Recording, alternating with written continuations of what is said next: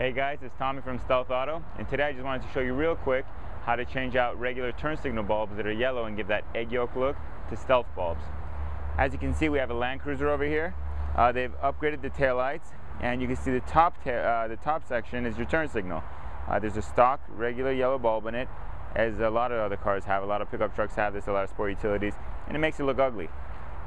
I'm going to show you guys how to really quick, with under 10 minutes of work, switch that out to a stealth bulb.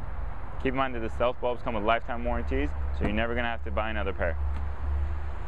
Open up the tailgate, grab a basic flathead and Phillips screwdriver, get to work.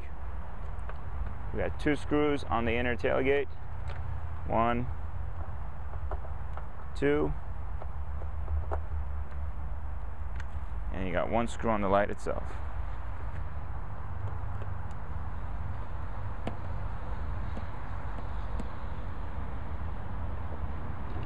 Once these are out, the light itself should come out really easily, and then you just open up the socket. Let's see.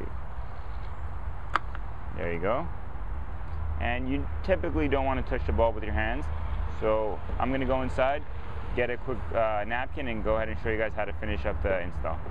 Give me one moment, I'll be right back.